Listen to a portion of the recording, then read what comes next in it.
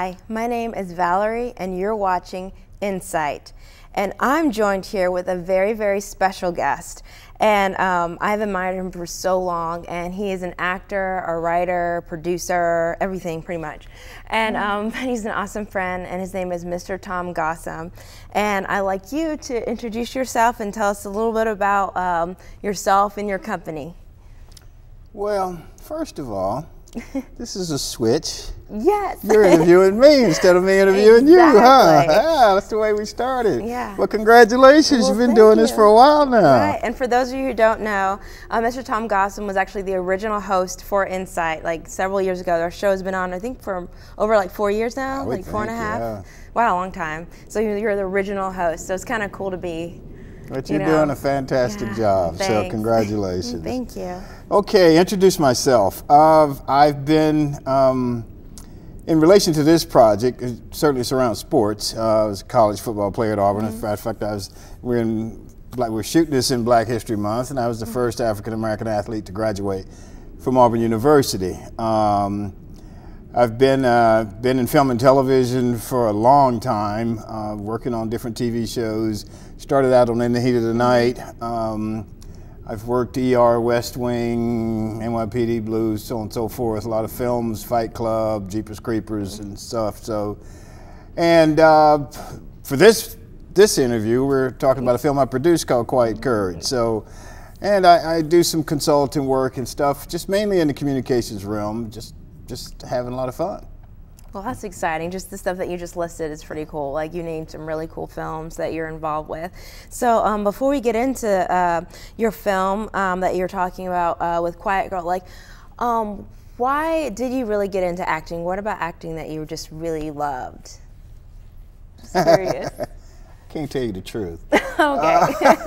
That's for another show, I guess. That's for off the air. Okay. No, actually, I always liked it. I mean, I'm a Turner Classic Movies guy. I can watch movies from the 40s and 50s, and I can not only tell you who the stars are, I can tell you who the 3, 4, 5, 6 actors are on that show. Just love film. And started doing some workshops in Birmingham, Alabama. From there, I did my first production. I was 29 years old. And I started doing community theater. I got pretty good at it. I would win all the acting awards in Birmingham, so on and so forth. And I did a show one night, and the next day I got a phone call from a lady. She said she was a casting agent. I said, okay, well, what's a casting agent? And she said, well, I cast people for film and television. There was a guy in town to shoot a film. He had come to the theater the night before. He'd seen my performance, and he decided that he wanted me in his film. He wrote a part for me. I got my SAG card, and I started doing it from there. And you know, that started about '83. In '95, '96, I did a film called Miss Everett's Boys for HBO. My wife and I went out to the premiere. Another one of those things happened after I did some really good work there, and afterwards. A guy comes up to me, and he was from a top 5 agency in Los Angeles, and he says, you know, if you consider moving to Los Angeles, we'd love to represent you. 2 weeks later, I was in Los Angeles and did that for the next 15, 20 years. And so it's been a great ride. I've probably worked in 13, 14 different states. Just worked with all different kinds of people, and just been a lot of fun. And fortunately, I was able to make a living at it. So. Well, that's awesome. That's an interesting story, and maybe one time I'll listen to the whole story. And we don't have time for this one, but well, that leads me on to what we're really here to talk about, and that's with your film Quiet Courage, the James Curtis Owen story. So, what about that story that really got you started? Like, why did you want to do exactly that When story? I grew up in Birmingham, in Birmingham at that time we were dealing with segregation. I grew up in Birmingham, and of course, kids wouldn't understand this today because it was pre-ESPN and all that stuff. And so newspapers were really big. On Saturday mornings, you get the newspaper to see who'd had good games the night before. And this guy, James Owens, was the star. He was the best player in the state of Alabama. He was all-state in football, all-state in basketball, and track. And in track, he ran the 100-yard dash, and he threw the shot put. And you just don't find those kind of skills in one human being. Just admired him. I was very fortunate later that I got to go to Auburn with him. And so I knew his story. And I just thought it was just an incredible story, dealing with what he had to deal with,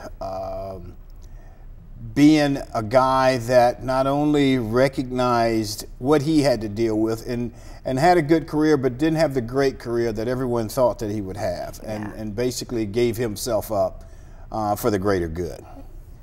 Oh wow, that's like really interesting how you got started and stuff. So did you like know him like really personally, or? I knew him after I got to Auburn. Okay. We played against him. They beat us like 35 to nothing or something like that. So not really that close. No, we weren't that close, but we're still close now. And I think the thing that makes the story so wonderful, and the tagline for the story is, James Owens was Auburn's first African-American football player. James loved his university. She learned to love him back. And so this has been a 45-year relationship between James and the university. It's like a love story. It's had its ups and downs. They come together, they go apart, kind of thing. There's a couple of surprises in the film that I won't tell you about that were really, really neat. It's just an incredible story and about an incredible man. And I'm proud that I got the opportunity to tell his story. Well, that sounds like really exciting, just the idea of, I mean, you do have the first bit of like when you're in films, you're actually in the film, but to actually produce something and then, see it grow and see. So how long was that process to actually, produce something like this? This process, because James has health issues. And so the project wasn't developed on a normal schedule. Okay. It was determined that James's health issues at the time were pretty serious. And so we need to shoot something so that we have something of James in the event. Okay. So probably about a year and a half I worked on it because I was working on other projects and shifting the schedule around. But it was great. I could shortcut because I knew I lived the story with him. And so I was able to, instead of having to do a whole bunch of pre-interviews, I knew the questions I wanted to ask. All the people I needed to interview knew me. And so I didn't have to go through a lot of permission things to get to the people I needed to do. That's just really helpful. It was. And you know what? The cool thing is I bet people are watching now is like, oh, I'm really curious how it goes. Well, you actually brought us the preview, the trailer for the film. So actually we're about to go on break, and before we go on break, you all will actually get to check out the trailer for The Quiet Courage. So check out the preview, and then we'll be back right here on Insight.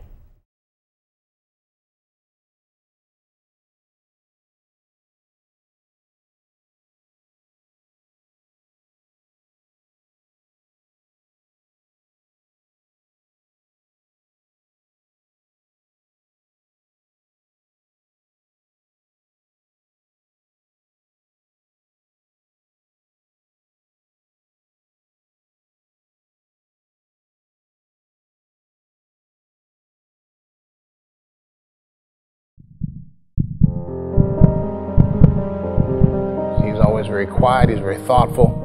He digests the information and then he comes out with, well, if this is what we need to do, then this is what we need to do. What a tremendous load to put on the shoulders of a teenage kid. It's unbelievable. I can tell you right now, I wouldn't have been strong enough to carry that burden. My mother was in rehab and not doing very well. My mother said that when he left, he gave one of the most moving prayers that she has ever heard in her life. That's James Owens. Having grown up in Birmingham in those days, which were at times scary, at times confusing, and all those things, and there was so much fear of the unknown. I think history has proven that James was the right person at the right time. However, even to use those terms, the right person at the right time, is really an indictment of those times. Without him, excuse me, without him being aware of it. He contributed a lot to the university and to Auburn football.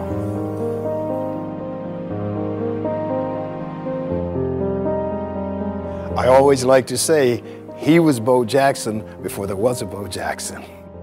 I felt an obligation when I came to Auburn. I didn't realize, again, the magnitude. I didn't think about being the first black. All of those things never entered my mind as being the first. And I was playing something that I love, football. And once I got here, the pressure was even greater. He was standing in the huddle. I guess we had ran about 8 or 9 times in a row. And I looked at him and big tears were coming out of his eyes. And he was grimacing with pain. I knew it was. And I asked him what was wrong. And he said, it's either my shoulder or my collarbone or my sternum. I said, you okay? Let's get somebody else. He said, no. It's an honor, you know, and it makes me feel proud, you know, to wear the name on my back. I was in Birmingham, UAB, to see if I'm eligible for a heart transplant. This is a struggle that I never thought I'd have to go through. He said, you know, back then I kind of felt alone. I don't think he realized, you know, up until recently, his importance to the Auburn family. What he did was more courageous and has put a stamp in Auburn history, and especially athletics, being the first African-American football player to play at Auburn, I think is far beyond any awards, anything. He's just a special, courageous guy. And I asked you, look out here at all these players. Do they have any idea what price James paid for them to be there on the field? And I remember your answer instantly, no. No, they don't. And I know they don't. But we did. We knew.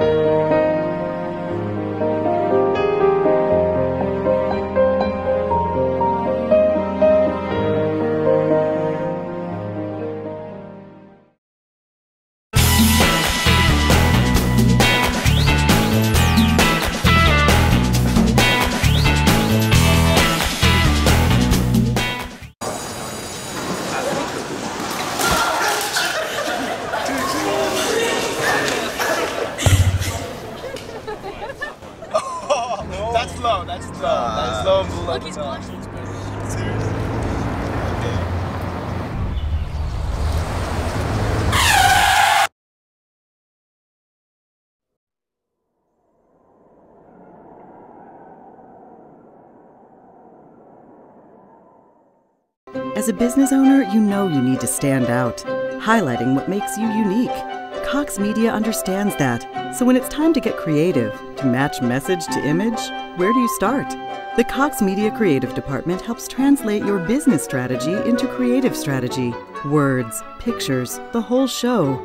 We do compelling campaigns for video, the web, even video on the web. Be heard and be remembered. Let Cox Media customize a creative campaign for you.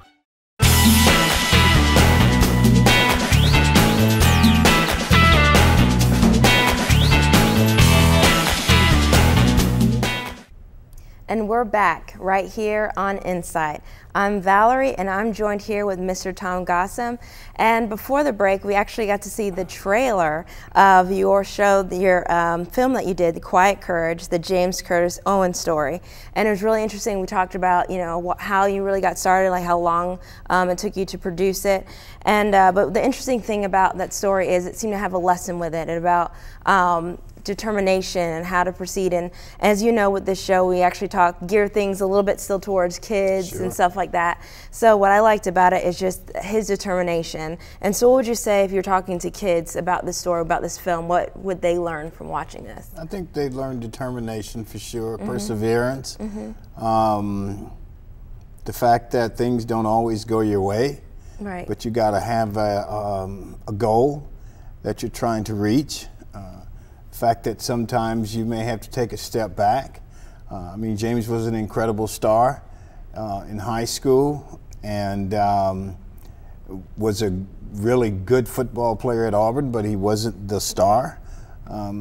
He took a back seat for the team. And to this day, we have reunions for this particular team, and James is the rock star of that team. I think everybody understands the sacrifices that he made.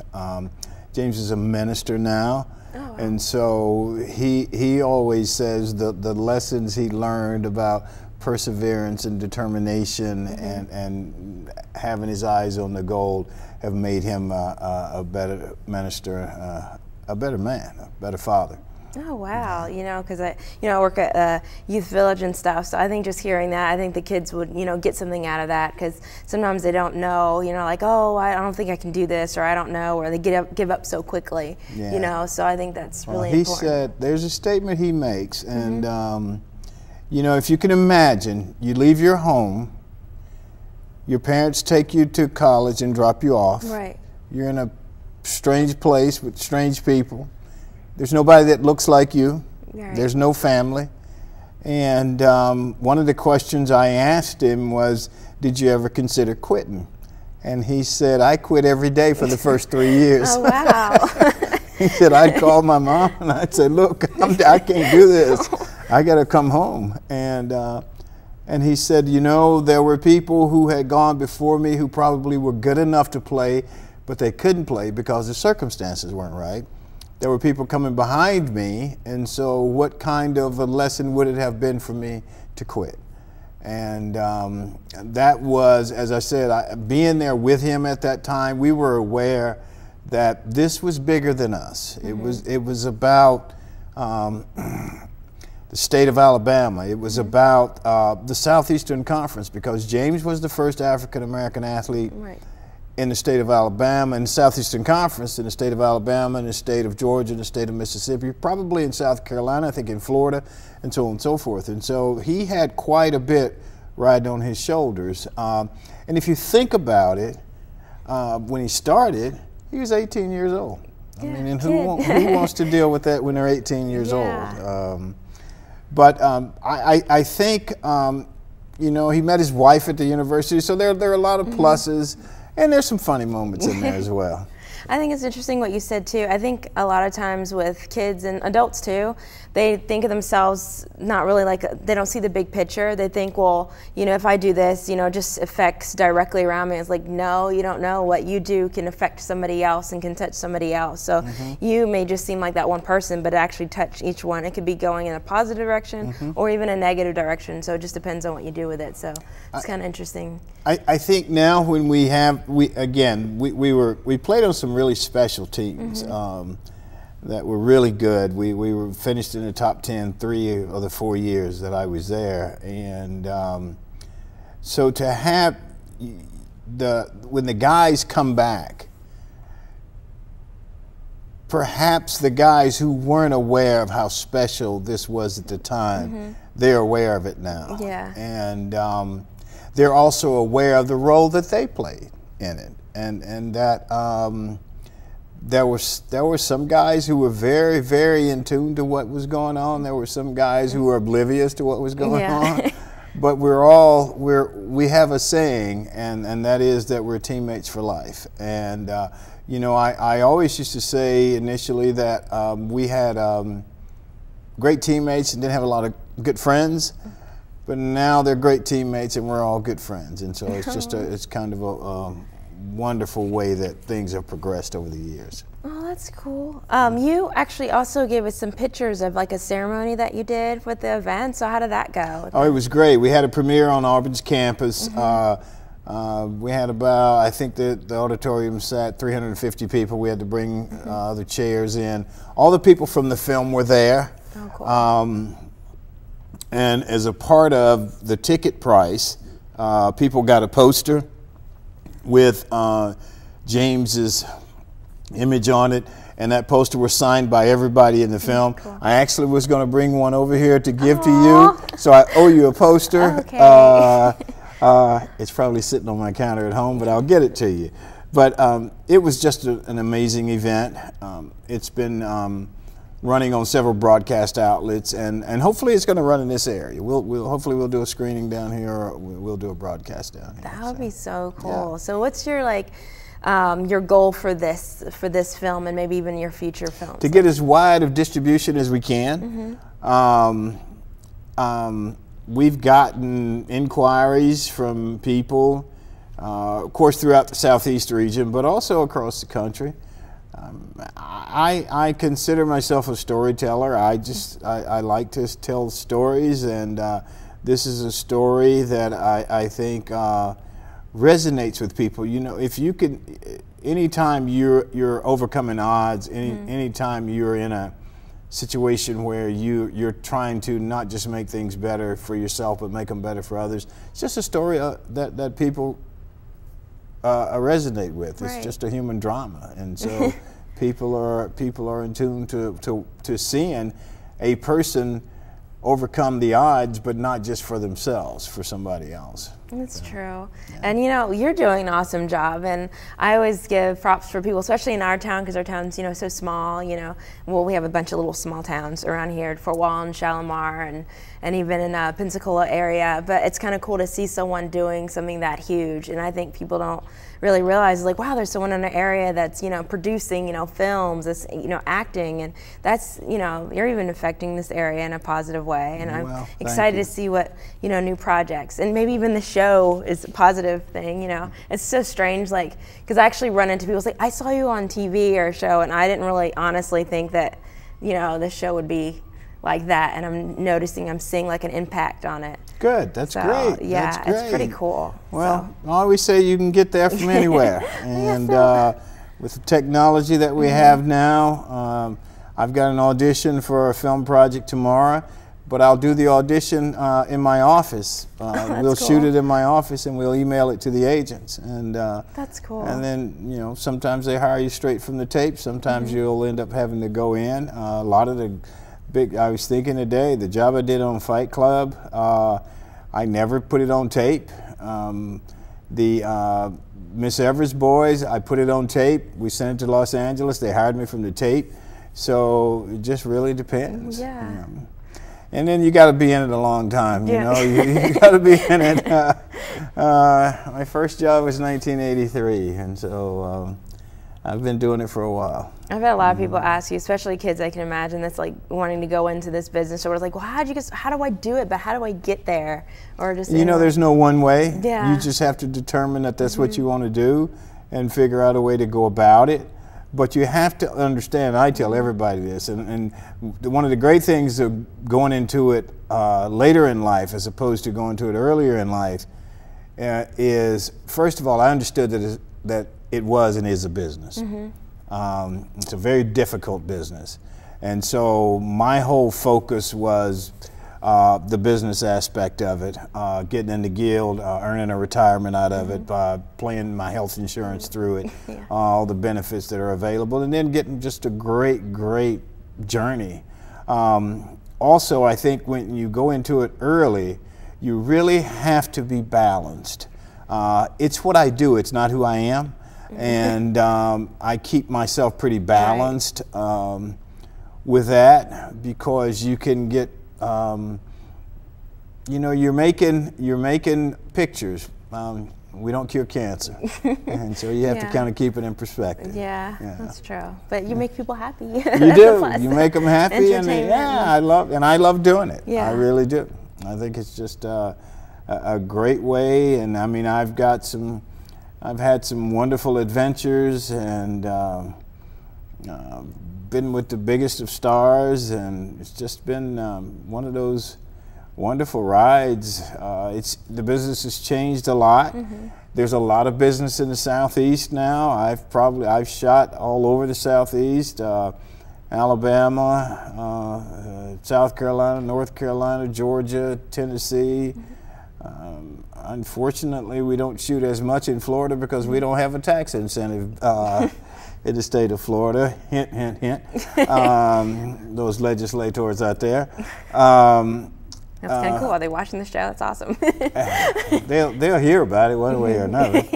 But yeah, it's a great way to. I think for kids, you know, everybody wants to hit it. Yeah. And